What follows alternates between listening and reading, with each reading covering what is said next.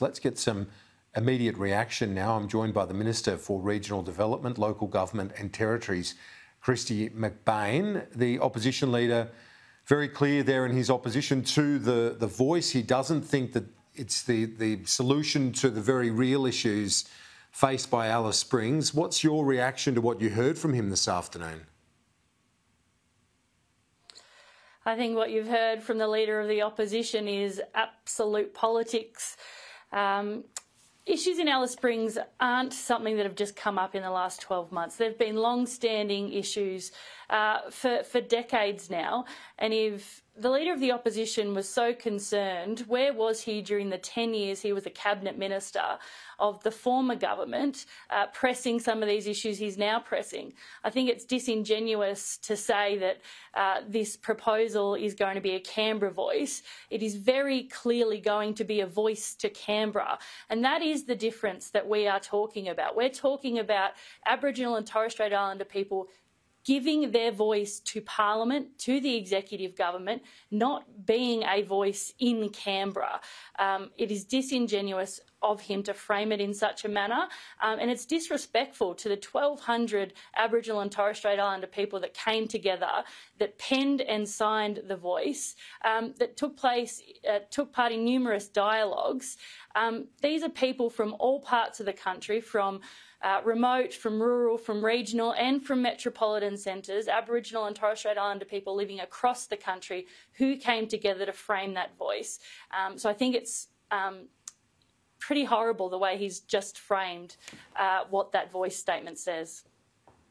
When he had made the point, though, this afternoon, alongside one of his coalition colleagues in Jacinta Price, he says he's listening to the voice of those on the ground, including that local business person that was with him, Jacinta Price herself, another Alice Springs resident.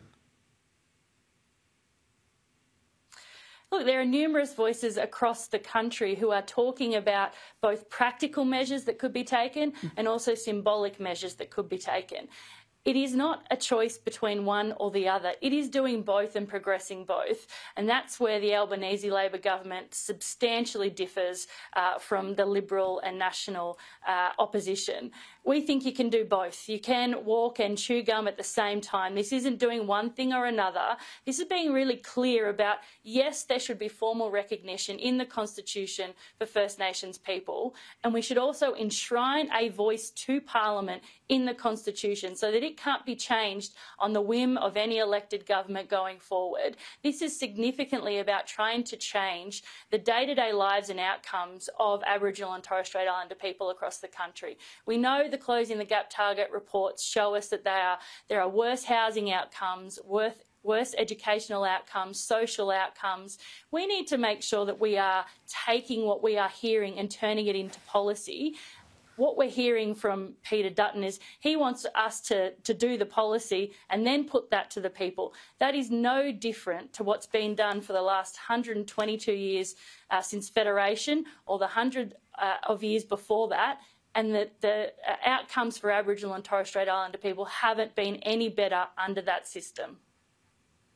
Minister, the opposition leader also urged the Prime Minister to spend more time on the ground in Alice Springs, having a dig at him for not being there for long enough to understand the gravity of the situation. Should he take him up on that offer? The Prime Minister's been in Alice Springs, has met with a local councillor, with local organisations, with local residents from the area, as well as some of the town camps.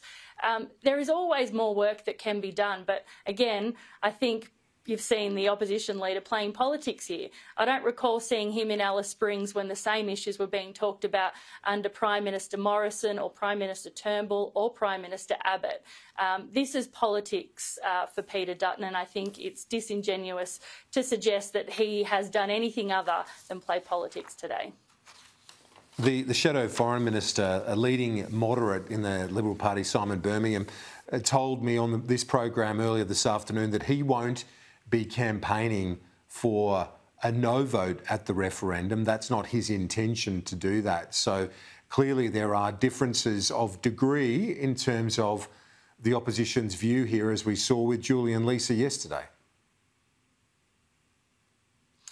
Yeah, it's clear that there are people in the Liberal Party who are not going to actively campaign for a no case, even though that is the position that's been put by the party. Simon Birmingham, Warren Entsch has also said that he wouldn't actively campaign. And we've seen the resignation of Julie and Lisa from the shadow front bench. And I think that probably speaks very much to his principles and the amount of work he's done with Indigenous groups over the last decade, coming up with a model for a voice to Parliament through a change to the Constitution. I think we'll probably see more Liberal Party members come out in support of the voice, like we saw from former Premier Perrottet, which we've seen from Premier Rockcliffe. And we know that the position held by a lot of the state Liberal parties is in stark opposition to Peter Dutton's no-alition. Minister for Regional Development, Local Government and Territories, Kristy McBain, thanks for your time. Thank you very much.